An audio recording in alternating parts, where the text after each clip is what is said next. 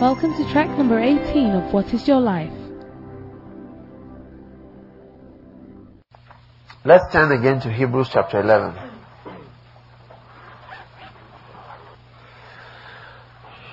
Verse 32. And what shall I more say? For the time would fail me to tell of Gideon and of Barak and of Samson and of Jephthae.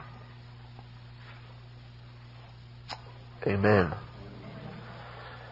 Of David also, and Samuel, and of the prophets.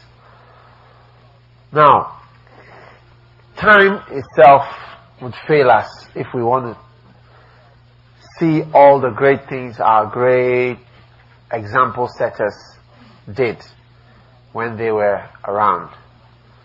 But there are one or two people that we need to watch carefully. And I want us to look at a gentleman called Jephthae in Judges chapter 11. Jephthae. His story is a story of faith. He included himself.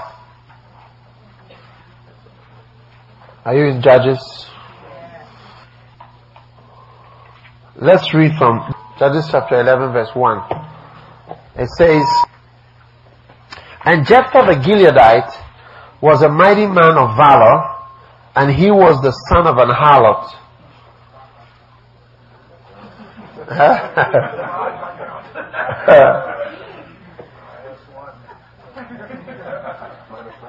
-1. No matter your background, God can and will use you. How many believe that God is going to use you to do His great works? No matter your background. Amen.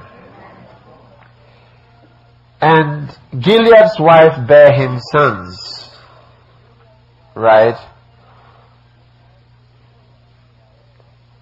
And his wife's sons grew up, and they thrust out Jephthae, and said unto him, Thou shalt not inherit in our father's house, for thou art the son of a strange woman.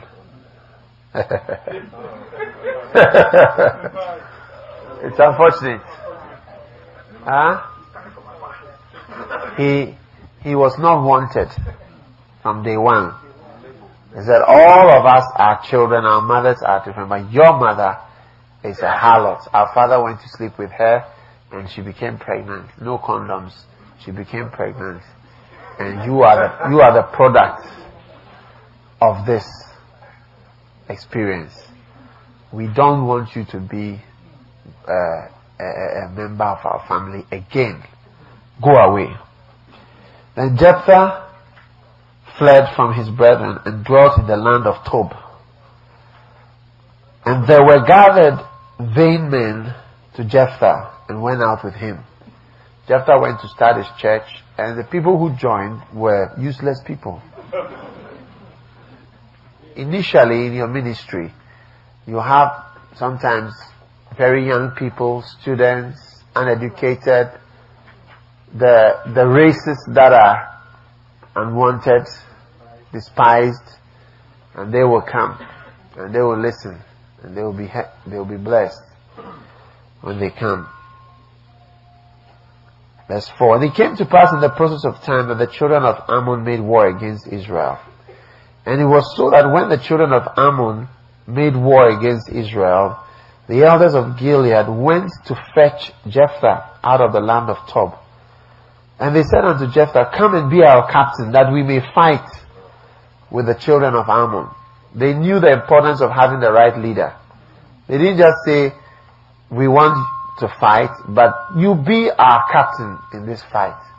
You see, who is your leader makes a lot of difference to how your life goes. You may have very, very good legs, very good heart, very good blood circulation, and you may be very good at running, your heart rate will be even very low because you are such a good athlete. But then if your mind is not working well, when they bend down and they say, on your marks, get set, go, then you start laughing. And then people are going on the race. And you got very good legs. You got a very good heart. Very on your marks. On your marks. Get set. And then you start laughing. And the people are gone.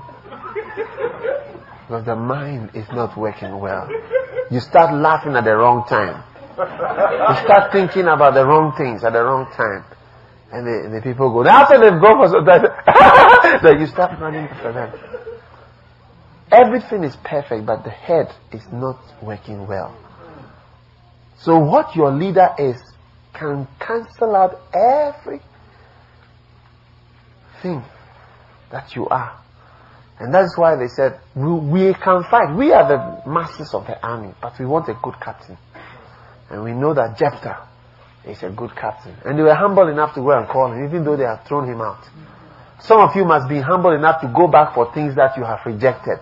It takes humility to be great in God's kingdom. The greatest people always take a step of humility. If you are not prepared to be humble, God will not be able to work with you. Amen. Where are we? Come and be our captain. Verse 7. And Jephthae said unto the elders of Gilead, did not ye hate me and expel me out of my father's house? Why are you come unto me now when you are in distress? And the elders of Gilead said unto Jephthae, therefore we turn again to thee now, that thou mayest go with us and fight against the children of Ammon, and be our head over all the inhabitants of Gilead. And Jephthae said unto the elders of Gilead, if you bring me home again to fight against the children of Ammon, and the Lord deliver them before me, shall I be your head? And the elders of Gilead said unto Jephthae, the Lord be witness between us, if we do not so according to thy words. Then what happened? What verse is that? Then Jephthae went with the elders of Gilead, and the people made him head and captain over them. And Jephthae uttered all his words before the Lord in Mizpeh. Now, why is this guy name added to what? To the guys who had a good report with their short life on earth. Why? Why is Jephthah's name added? We are going to see. Keep reading. Verse 12. And Jephthae sent messengers unto the king of the children of Ammon, saying, what hast thou to do with me, that thou art come against me to fight in my land? And the king of Israel and Ammon said unto the messengers, because Israel took away my land, they came out of Egypt. Now therefore restore those lands again peaceably. Verse 14. And Jephthae sent messengers again unto the king of the children of Ammon, and said unto him, thus saith Jephthae, Israel took not away the land of Moab, nor the land of the children of Ammon. But when the children of Israel came out of Egypt and walked through the wilderness unto the Red Sea and came to Kadesh, then Israel sent messengers unto the king of Edom, saying, I pray thee, let me pass through.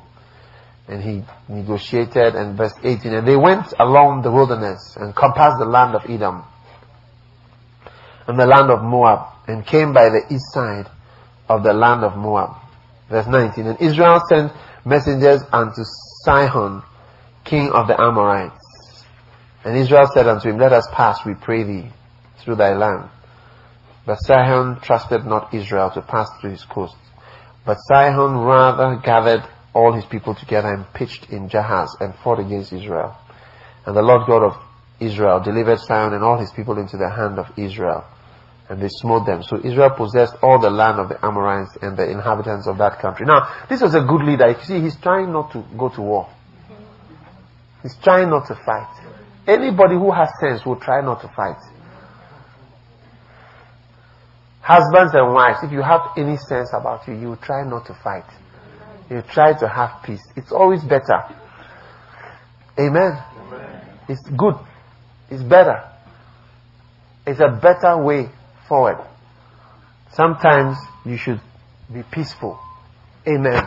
Some years ago I was in secondary school and I used to fight quite a bit in those days. And one day I met somebody whose eye had been cut.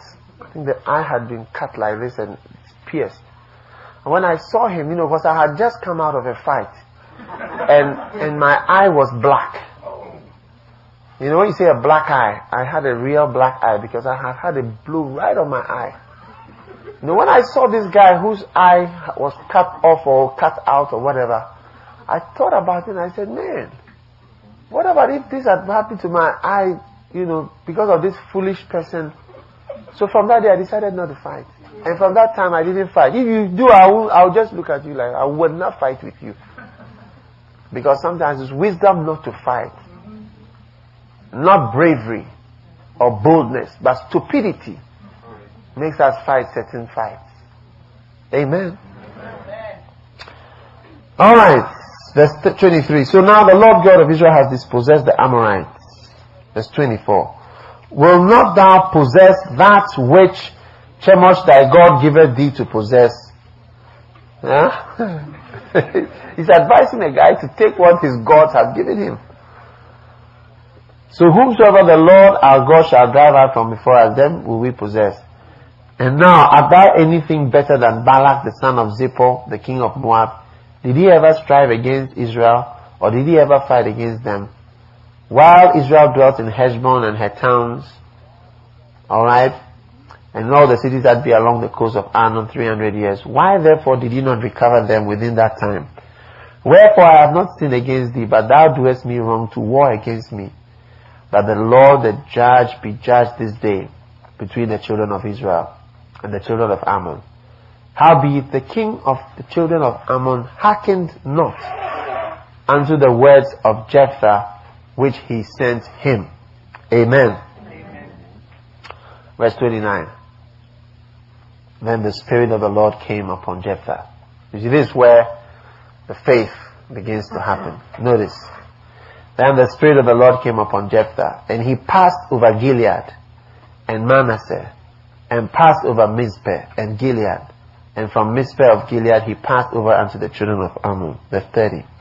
And Jephthae vowed a vow unto the Lord, and said, If thou shalt without fail deliver the children of Ammon into mine hands, then it shall be that whatsoever cometh forth of the doors of my house to meet me, when I return in peace from the children of Ammon, shall surely be the Lord's, and I will offer it up for a burnt offering. Huh? You see, he was making a vow. He said, if God will help me, then I promise God that when I come back home, whatever comes out of my house, the doors, first, I will burn that thing as an offering to God. Huh? God said, okay, it's a deal. It's a deal. So I give you the children of Ammon. Look at verse 32. See, these are why people enter the books. His name is there. You don't know, even though even it's not so famous to you, but his name is there. May our names be added one day. Amen.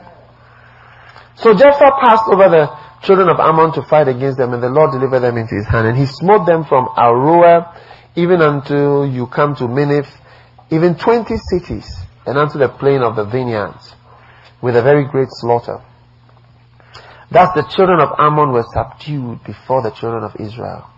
And Jephthae came to Mizpeh unto his house, and behold, his daughter came out to meet him with timbrels and with dances, and she was his only child. And beside her he had neither son nor daughter.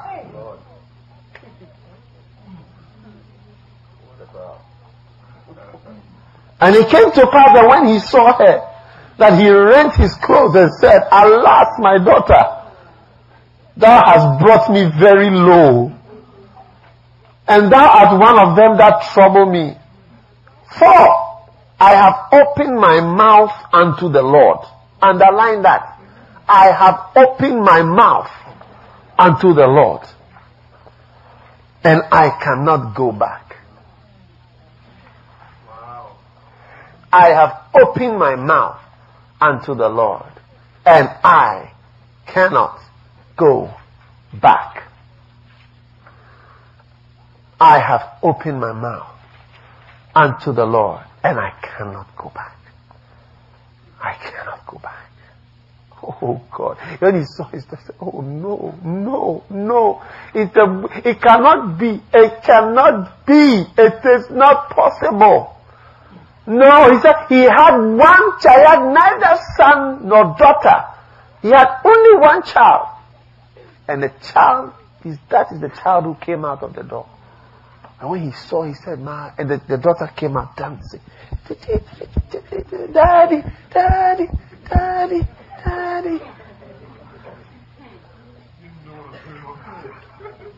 And she was wondering why her father was shocked. Because her father was a man of faith. Her father was a man whose name was about to be recorded in heaven's annals. Her father was a man who would be recorded as someone who had a good report because of his belief. What he believed. He said, my God, anything but this one. Even if it was his wife, I could have married another one.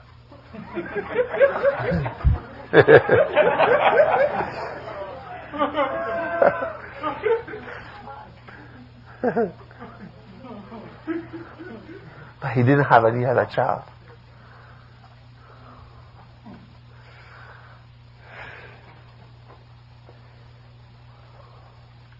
And she said unto him, my father, if thou hast opened thy mouth unto the Lord, do to me according to that which proceedeth out of thy mouth. For as much as the Lord has taken vengeance for thee of thine enemies, even of the children of Ammon. And she said unto her father, let this thing be done for me. One request. Let me alone for 2 months, that I may go up and down upon the mountains and bewail my virginity, I and my fellows. She didn't have a child. She was a virgin. If you are going to die, it's like when you died, you didn't have a child. You were just there. You died without bringing forth anything to the world. You get it? So let me go and mourn and bewail the fact that I came into this world and I left this world as a virgin, never married, never had a child. Let me go with my friends for 2 months to go and cry. And he said, go. And he sent her away for 2 months. And she went with her companions and bewailed her virginity upon the mountains. And it came to pass at the end of 2 months that she returned unto her father, who did with her according to his vow, which he had vowed. And she knew no man. And it was a custom in Israel that the daughters of Israel went yearly to lament the daughter of Jephthae the Gileadite 4 days in a year.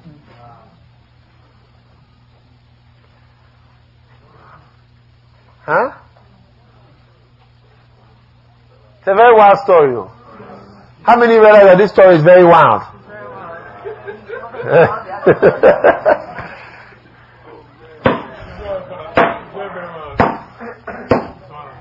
This is a very wild story. Louisa, do you see the commitment?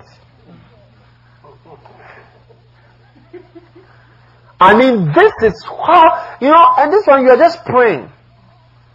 You're just praying and you are saying, Lord, if you deliver me, if you bless me, I'm going to war, I'm going to battle. If you give me, when I come back, anything that comes out of the door, I'll give it to you. Now when you are coming back, then you say, and the testifier goes, oh, I was very emotional.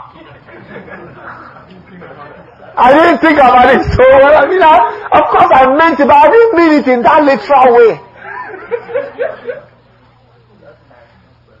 You see, this is the difference between those who enter the book and those who don't enter. Those who have the good report. And if you were here on the first day, at the first day or the second day, I made an altar call. And I said, how many of you want to be pastors? Decide that you are going to be a pastor. Come forward, let me pray with you. Out of those people who came, some are going to say, and are going to remember, and are going to say, I told the Lord that I will be a pastor. However, when I look at certain things,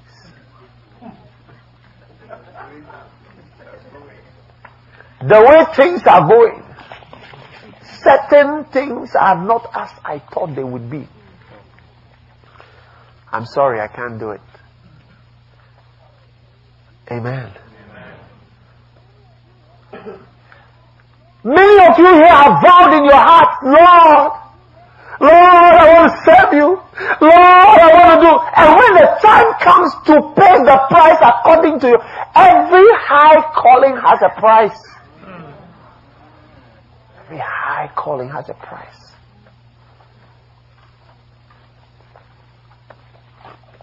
Amen. There's a price. Most Christians run away from any kind of price paying. Pay a price? Nah. Blessed be the God of, even to come to the camp. Blessed be the God of Shem. Let me share with you a little lesson here. I'm taking it from Jephthae to Shem. Do you know Shem? Noah had 3 children. Jephthae, Japheth, Ham, and Shem. One day, listen, careful. One day, they all had come out of the ark, and Noah was happy. I told you, Noah is one of the heroes, but he had a problem with drinking. He would drink and he'd be naked. One day I had a friend, in Achimota school, and after school he drank so much and he took off all his clothes on the games field. Took off all his clothes on the games field. In secondary school, or in high school, or whatever you call it. He took off totally naked like a banana. Completely.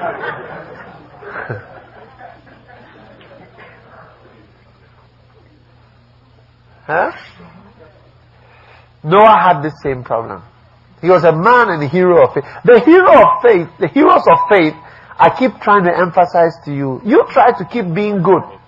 Keep looking down on us and on everybody. Keep mocking. Keep pointing to people's difficulties and their failures, and that pastor and that person, and he's like this and she's like that and that is like that, and keep on. People are being marked up seriously in heaven. Anyway, so Noah had this problem. He liked alcohol. So one day he drank and he removed all his clothes in his drunkenness. You know, some people, what do they call it? When they drink and then they go wild. What's the name of the delirium? Is it the delirium tremens? What was that? Alcoholic. Like is it not the delirium tremens where they can take over a party? They can take over a party and do things, and then in the morning when they don't remember anything. Alcoholic blackout. Huh? Pathological intoxication.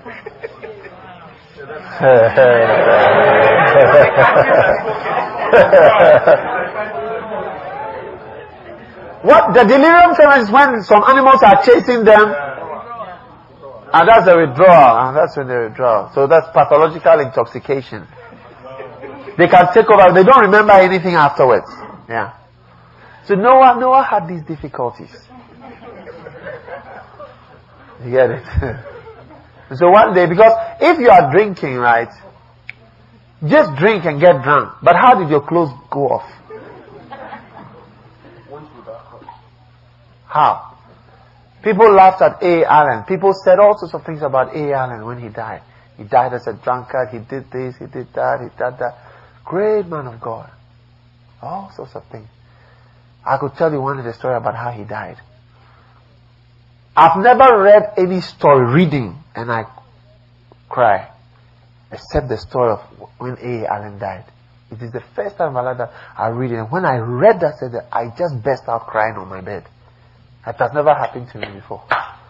But as I read it, I could understand and relate with the man of God. A broken man who has worked for God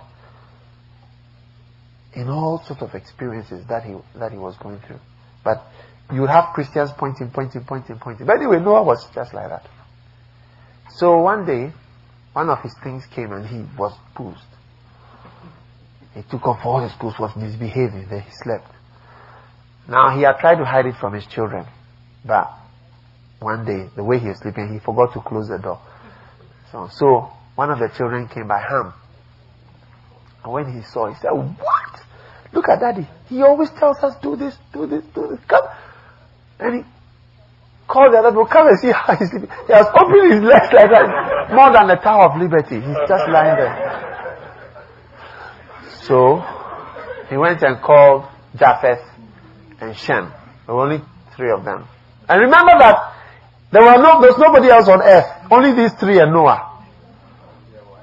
And their wives.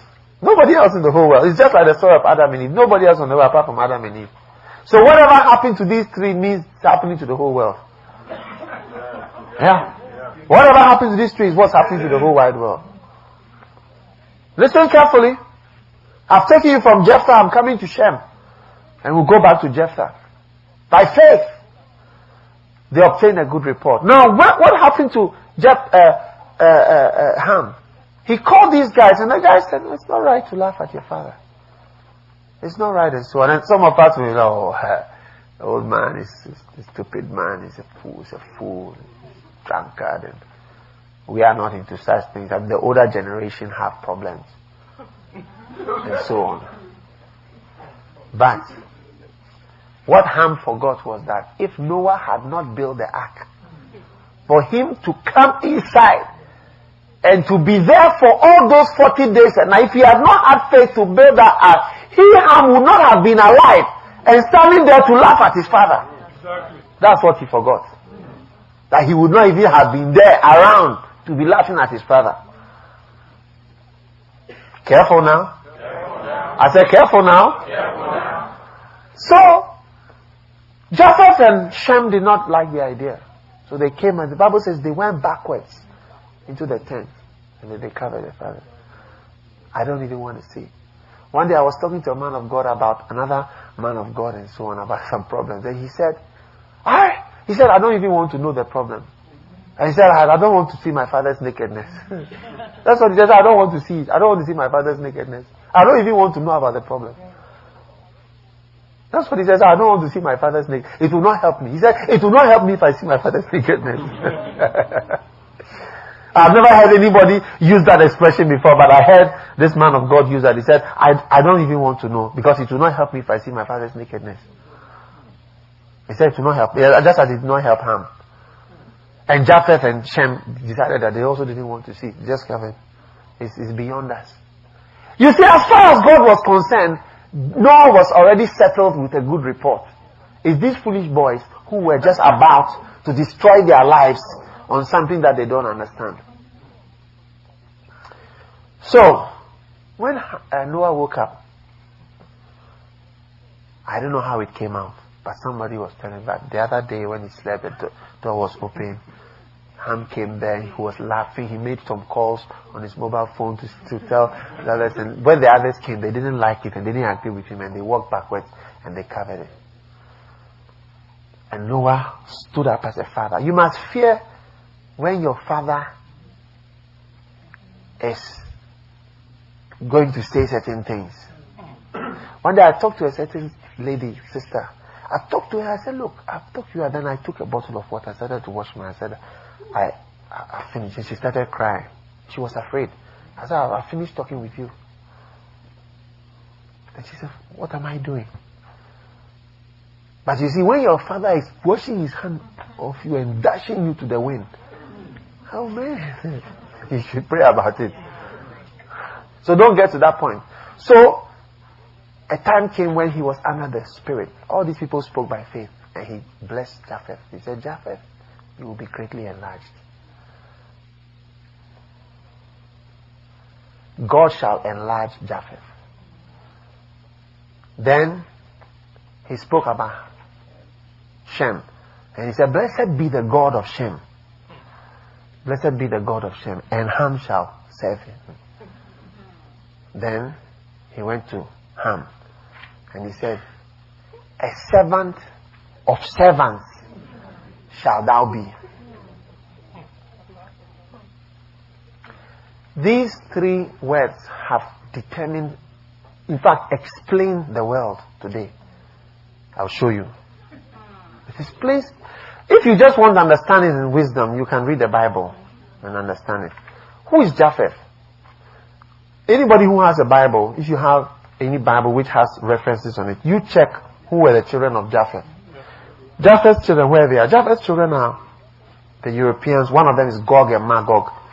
The Russians, Europeans, and so on, who have also occupied America, and mainly the Europeans and those type of people, some of the Asians and so on. Of course, there are a lot of mixtures and exceptions, but generally, these are very, very general with exception. Who was Shem? Shem were the Middle Eastern people. And who was Ham? The Libya. It was the children of Libya, Egypt, Ethiopia, Sudan, the black people, Algeria, and then coming down. From these three, the whole world came out. Now, when you look at these three groups, generally, of course, there are exceptions, because even when you look at the children, you realize that there are some mix-ups, and there are some difference. This one is here, this one is here, this one is here, this one is here. So these are very general. But when you look at Japheth, they are the enlarged races of this world. They are the rich, the wealthy, those who have built bridges, World Trade Centers, tunnels, aeroplanes, cars, what have you, all over the world. They occupied Britain. At the end of the last century, Britain was the superpower of the world. Almost the whole world was ruled by one little island. Greatly enlarged. Germany, Holland. We have places in Holland. We have names in Ghana, which are Dutch names. Peterson, Hutchison, Van Dyke, Van der Poy, all the sins, some of these sins. Blanksons, Wilsons, Riversons, Richardsons. These are not Ghanaian. These are Dutch names. Portuguese names. Van Dyke. Lindsay.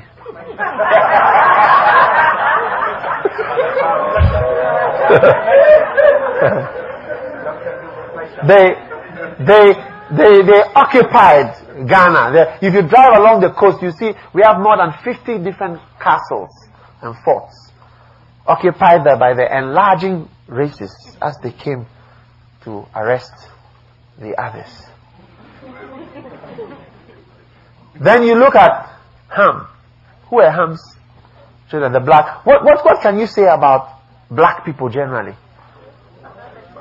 The basic thing you can say is that they are servants of servants. Worldwide servants.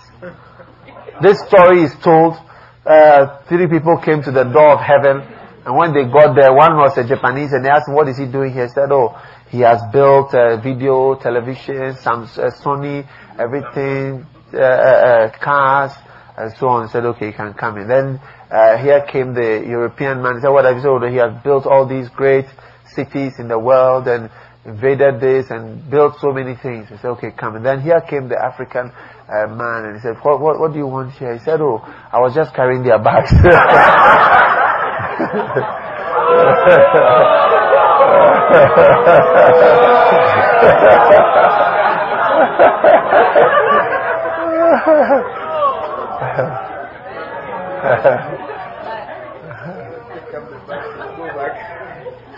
Said, no, I was just carrying their bags.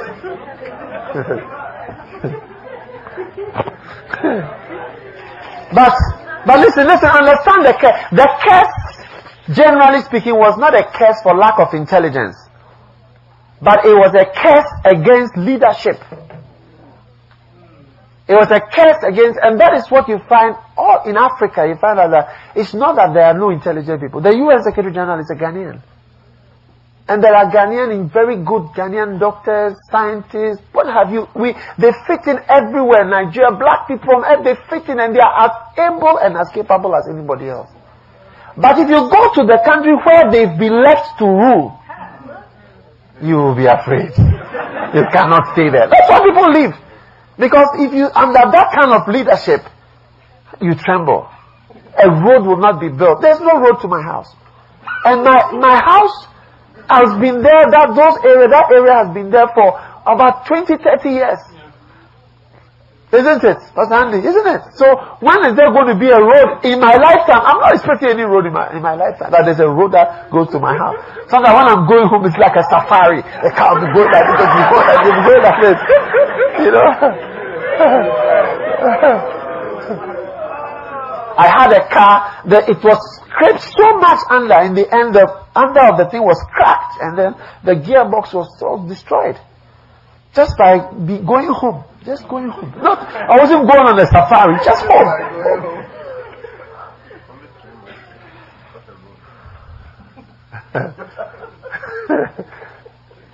And so people are running away from the leadership.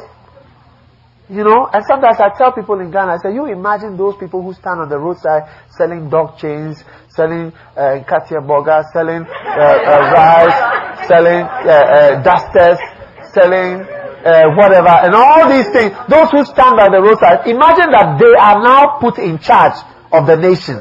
Come out of the Ministry of Finance, the castle, the government. They should just go and rule us. Imagine how the country will be like. That's what you understand when you say that servants are ruling the whole place. If ever you go to South Africa, you'll understand. Those in South Africa, they don't know. But when you go to South Africa, you see the difference. South Africa is nicer than America. Oh, far nicer than America. To me. Oh, it's a different kind of place. It's nicer than England, Europe, because it was built after. So they built it with more plants. And it's Africa. It is the wild with the animals and with everything. It's so beautiful. You can't imagine that it's the same kind of place. But with a different kind of leader. For 40, if you say apartheid was not good, come and see what independence has done. For the same period of time, 45 years of independence and 45 years of apartheid. The difference is like heaven and hell. So brothers and sisters, generally speaking, you find out that is the pattern all over. When I go among pastors and ministers and so on, I mean, you see that among international, they don't respect us, even in the church. Even in the church. On Sunday morning, rarely will you get a white man sitting in a black man's church. The Sunday morning hour is the most segregated hour in the whole of America. It's the most segregated hour. Rarely will you get, everybody goes into his own little community. It is not common. It is not common. It takes a special gift to be able to do that. And they are not respected. When I meet with some of these great American pastors and so on from different parts of the world, I meet them in Korea and so on. I mean, it's like, they don't even want to talk to you. It's like, I mean, this African guy and this African, hungry, he must need something, he wants money, he's a beggar. They see us as hewers of wood, pushers of carts, carriers of water, drawing water. That's how we are seen. And I don't blame them. I don't blame them, because what have we done for ourselves And even when we have our own church, we fight each other. We fight the pastor. We try to destroy him. Destroy and pull him down. One day I met a man from a man who's married to somebody, a Swiss lady. And that man comes from one of these South American countries. And he was telling a story. He said they have a joke among themselves. I said, what is that joke? He said, there's a man had 2 sacks. One of the sacks, alright, is full of crabs on this side. And the other sack was full of crabs. And the sack on the left was full of white crabs. You get it? And the other sack was full of black crabs. And then as the guy was moving, he said, this sack is closed. The white crab with the white sack is closed.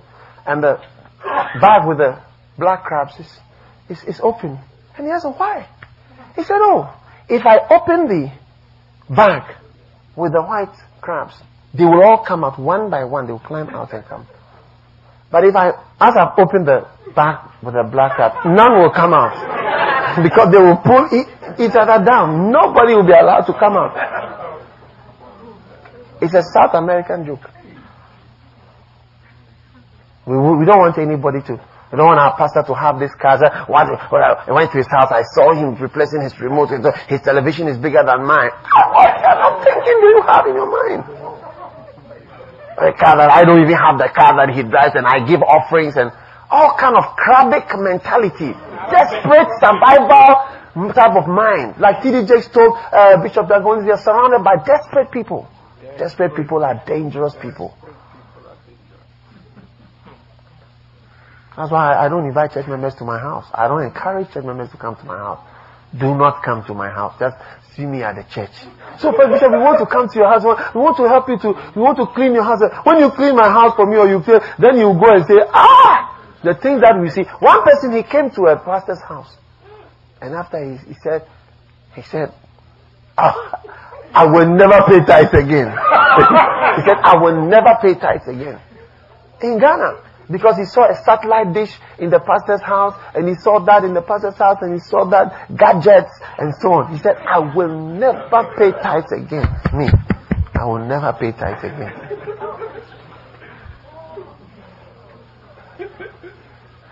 Anyway, back to Ham. So that is the situation. Now, that's one group. Japheth, Ham, Shem. Blessed be the God of Shem. That one too, what does it mean? Kodolin said, what does it mean, blessed be the God of Shem? What does it mean? It means that the God of Shem is blessed. Not Shem, the God of Shem is blessed. What does it mean the God of Shem is blessed? It means that if you are blessed, it means it's good for you. It means you are lucky. It means you are to be envied. Who is to be envied? The God of Shem. Why? Because when Shem serves God, the way Shem would serve God, God would be very happy. In fact, Shem's God is lucky to have Shem serving him. Why? Because of the way Shem will serve him. That's right. That's right. And the passion and the faith and the commitment with which Shem would serve, Shem's God is a lucky God to have Shem as his God. Maybe Ham's God may not have it that way. Or Japheth's God may not have it that way. And that is why out of Shem have come all the major religions. You know the genealogy of Jesus Christ. You from Arphaxad, you come to Shem. And Shem like that. Through that genealogy, when you read Matthew, the genealogy of Christ come through Shem. Noah, Shem, and his coming. All the major religions came from that place. Islam, the religions that affect the world, they are from there. They are from Shem because and those religions are prominent, forceful religions because that group of people, the way they believe things, is different from if a Ham believes. It's different from when a Japheth believes. And that is why, and yes, and you see, even though the Islamic, the way they believe what they believe, just like the Christian, for Christ, you see, Christ Jesus did what these hijackers did. In the sense that he knew he was going to die. He knew they were going to kill him. He walked to his death. I was reading the Newsweek and I was looking through the hijack. They showed the pictures of the hijackers in Walmart the night before. They went shopping. They're just walking through there. They videoed them. They took pictures of them. This one coming through. They're just walking around. Just cool. Drive their car. They went to buy gas. They filmed them at the gas station. They took pictures of them. All those pictures were in the Newsweek and I was just reading through. I said, wow. It's like you have people who believe, and it's like their culture is that they believe to the point that they will die. That's why the God of that person is lucky to have. It's like you have people who believe, and it's like their culture is that they believe to the point that they will die. That's why the God of that person is lucky to have such a person. Such followers. Wow. So when the Shem people start believing, oh man, whichever religion it is. If you read about the Mujahideen,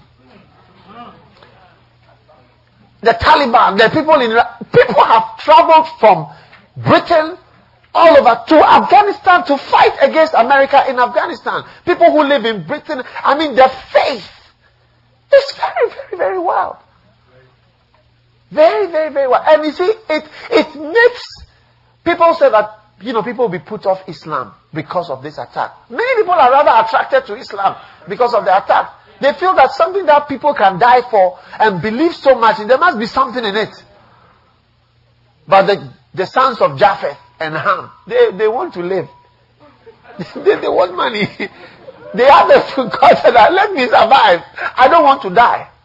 And they have a belief in the future, in heaven. That's why their Christianity, their faith is very different. Peter and all these people, they died. The Jews, they died for what they believe. That's why the Bible said, blessed be the God of Shem. Hey, of Shem's God there. He'll be blessed because of the way his line and his passion for God. Blessed be the God of Shem. And Ham shall serve him. May we receive the faith of Shem. Amen. May our God be lucky to have people like us. Amen. How many would like God to say, I'm lucky to have people like Dr. Nosh who work for me. I'm blessed to have such people. I'm blessed to have somebody like you who is so believes. Look at Jephthae. You can go and say, Lord, anything that comes out of the door, when I come back home, I'll burn it. I'll kill it. I'll offer it. When he comes back, he doesn't say, oh, I was emotional. Most of us, when we pledge, we don't pay. When I was in Maryland this year, were there a lot of pledges? Did you get the money? A lot of the money? Pardon? I haven't got it all. Are there a lot that you haven't got? Quite a number. Pardon? Some people started and never continued. Yeah. Some people started and never continued. They are not like Jephthae. Jephthae, even his daughter, he has neither son nor daughter. Only one person, a daughter. And he put the daughter. Daughter, come. Please lie on the... No, I didn't say kneel down. I said lie. No, the other way around. You see, even just to lie, you say, somebody is going to burn. Somebody is going to lie on the floor. Let's get the firewood. And let's burn her. We kill her. You get it? Move the stage from here. We are going to kill her. You get it? And then we are going to burn her. And then Pastor Andy, you get it? You don't have a wife anymore.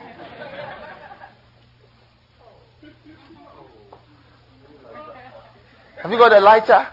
We'll burn her. We kill her. Why? Because when we were going to church, we said, Lord, whatever you tell me today, I will do it. Lord, what I'm hearing at this camp, Lord, I believe I will do it. And when he came back, after so many battles, he conquered 20 cities. Think of how long it takes to conquer 20 cities. Think of how much time passes from the time you open your mouth till 20 cities have been conquered. And you come back and you still remember. And when you see your daughter, you remember the pledge that you made. Because you are a man of beliefs. In even the words that you say. And the things that you say with your mouth. I will do. I believe, I will do. How many of us have killed our callings?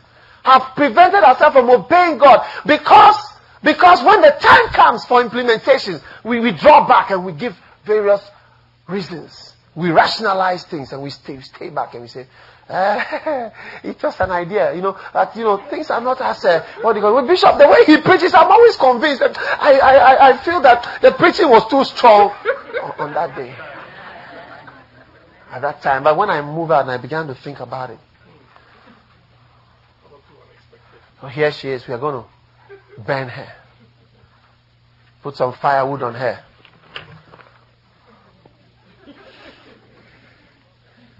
That's your daughter. She's going. We light the fire.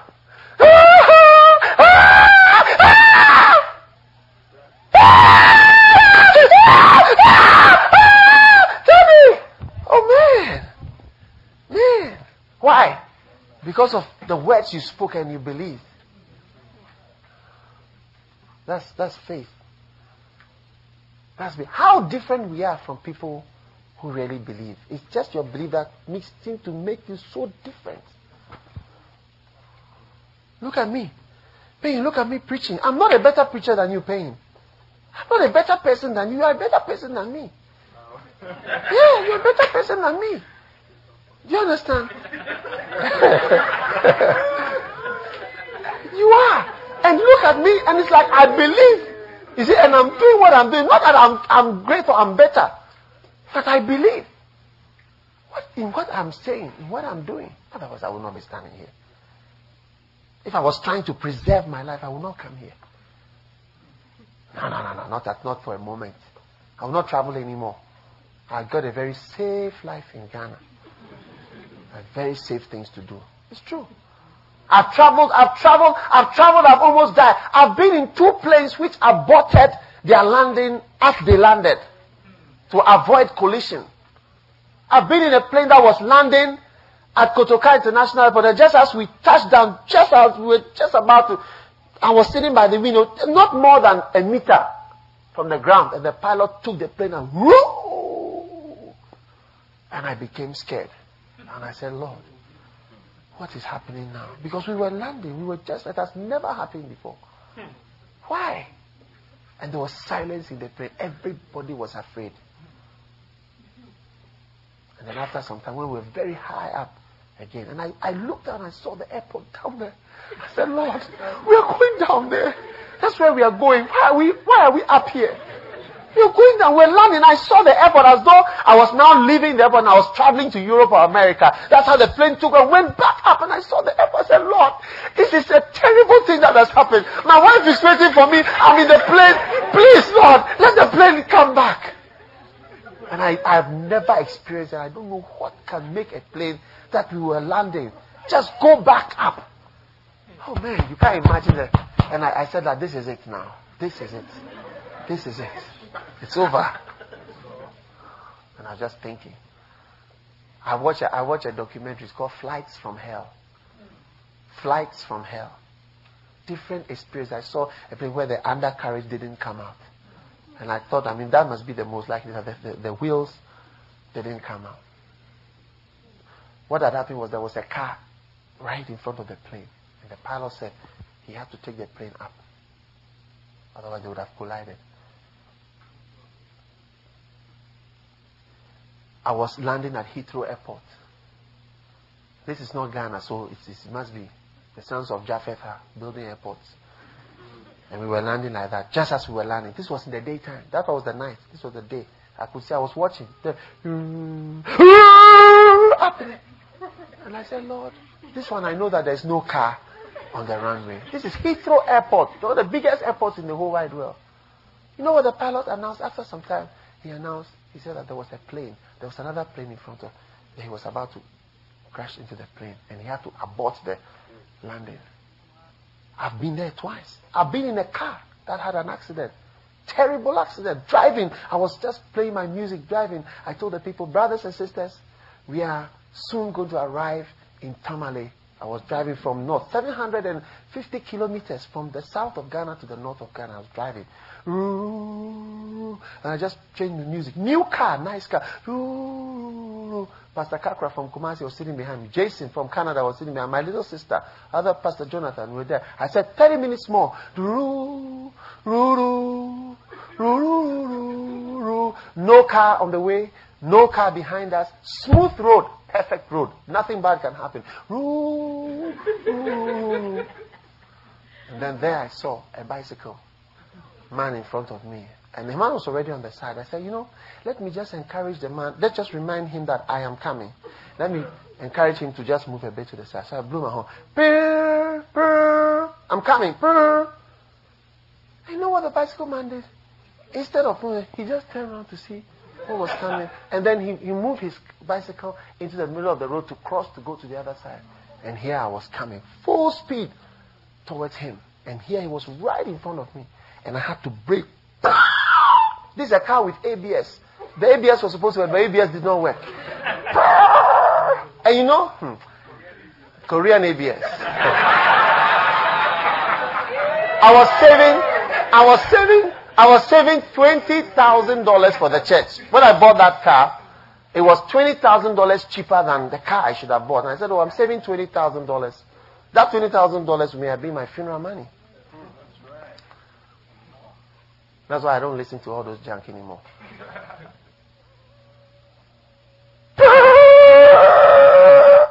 And then our car hit the side of his. I had to avoid hitting the guy. We would have gone over him and made him into mincemeat. We hit the side of the bicycle like that.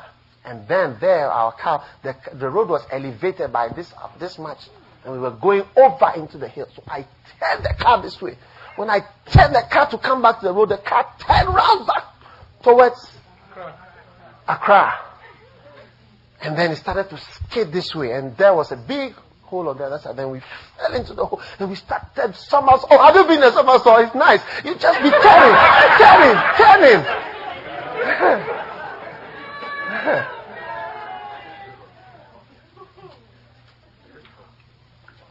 Amen. I could not believe it. There.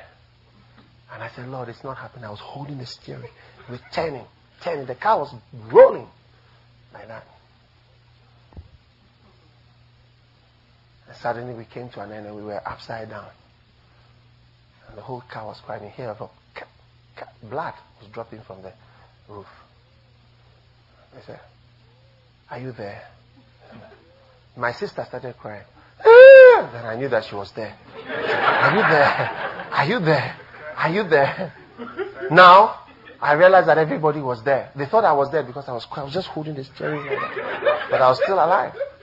I said, we have to come out. Now the car has rolled. All the doors were mashed. You can't come out of any side. And then now the car started to smoke was coming out of them. It was like it was going to explode or burn or whatever. And we had a sunroof. So we started to come out of the sunroof and we came out. Pastor Kakra stood by the car and he said, in fact, if I had died, I would have been very surprised.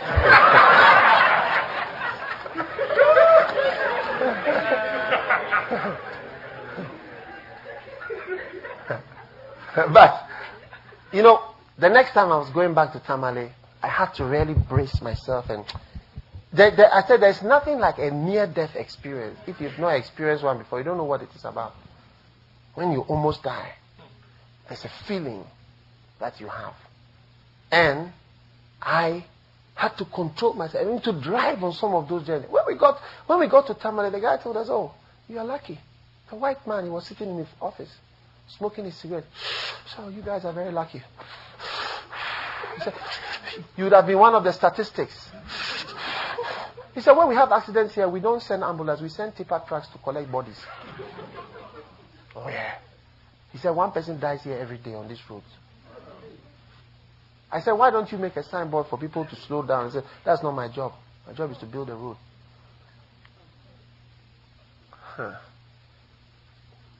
It takes faith in God even to live in a certain way. And many of you sit in your safety and your comfort. And you will not even encourage those who are doing it. By even paying your tithes, just only your tithes, to encourage the work that is going on. Or even come up with ideas to help without being asked. So that people feel so encouraged. There's nothing like that, I tell you. You feel encouraged. You feel people really see what you are doing. And how they can help you. But I see a new spirit coming. Yeah. That's why I said, blessed be the God of Shem, because Shem's God, wild God, wildly blessed. So here's the daughter of Jephthae. She's about to be burnt. And you know what? When even somebody has been cremated, the vice president of Ghana died recently, former vice president, he was cremated. And I saw it on a ship, they took him to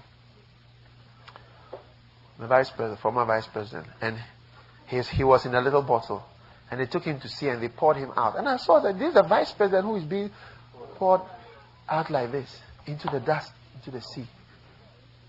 Even when a person is dead, and you are cremating him, you feel bad about it.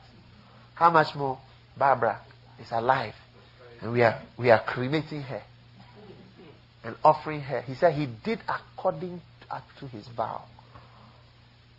So you said you'll be a pastor. Let's see you living up to it. You said you preach. Let's see you doing it. You said you pray. Let's see you doing it. You said you would give. Let's see you doing it. Let's see you doing the things you said you would do. Let's see you living up to your word. Some people said they were going to give an amount every month to help. You stopped. You started. You stopped. Because it just 3 months passed. And then, unlike Jephthae, you stop. But Jephthae, no. Jephthae remembered. This is what I said I would do. I'm doing it. I made a covenant. Let me help you. Gently. You see, Jephthae's daughter didn't have this privilege of getting after this. Recently I made a covenant. I wanted to really do something for the Lord. So I said, Lord, I'm going to make a covenant. I've never made a covenant with the Lord. I haven't made any covenant. I don't like such things. Especially because of people like Jephthae and the problems they had. So, yeah. I don't like such things much. So I made a covenant with the Lord. And I said, Lord, I'm making a covenant with you to start 1,000 churches in Ghana. I will do it. And I felt that it would tie me to really be committed. And it has. I've grown very wild. I'm very determined. I'm training. I'm teaching. I'm doing it. I said, Lord, 1,000 churches. I'm not the first pastor who said it. I know a pastor some years ago. He came on the scene, very big church. He said he was going to establish 1,000 churches in Ghana.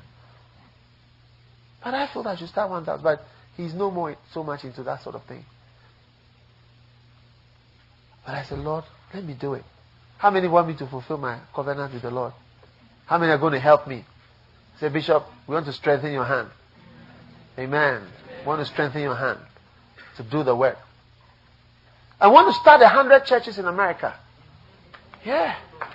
100 churches. 100 churches. So that when we are going around, we don't even know where to go. We don't even know where to go. We don't even know where to go.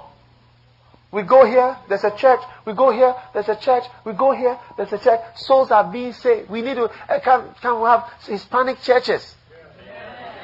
Can we have people, white churches? All kinds of churches. Every kind. It's working. All nations. Hallelujah. All nations. Is there any problem in the front? Amen. Are you feeling hot? You're feeling cold?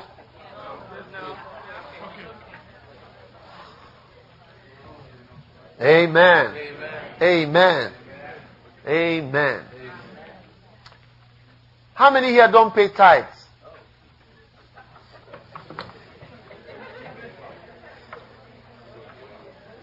If you don't pay tithes, give me a wave of your hand.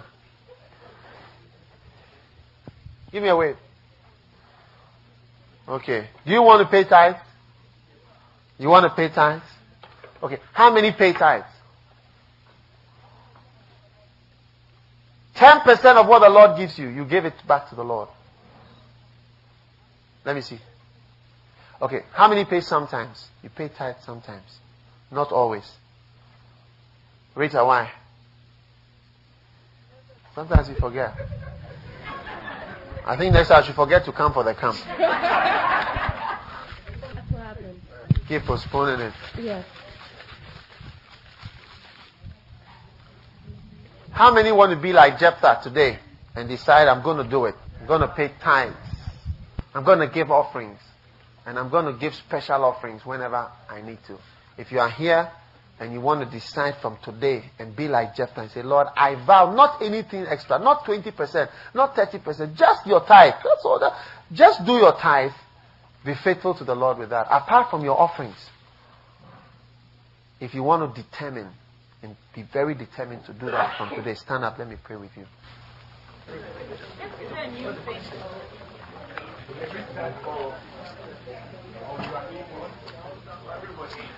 If you don't do it and you want to do it, stand. You don't do it, yes, you must stand. Because you can't. You don't do it and you want to do it. You don't do it and you want to do it. Or you don't do it regularly, you want to do it regularly, also stand. You do it but you forget sometimes, you give less than 10%. All those things are not tithes. I want you to stand. It's just a prayer. There are more. Stand up quickly in Jesus' name. Stand up quickly in Jesus' name. You pay partly, you pay sometimes. And you want to do it from now. Thank you, my sister. There are still some more. I want to help you. Because whether you pay your tithes or not, the church will not be affected at all. I can assure you of that. But I want to pray with you. More are standing and they are standing slowly. So stand quickly now so that it's over. It's like people think about it carefully. There's no thinking. What I've said is very clear.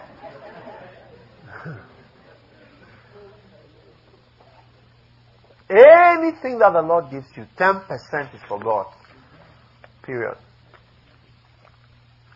Lift your hand, let's pray. Father, I pray for these ones that are standing. On their behalf, Lord, I help them to make this agreement with you, Lord, that of all that you bless us with in this land, home of the brave, America, Lord, we will give you 10% at least to say thank you and to show that we appreciate your goodness and your kindness.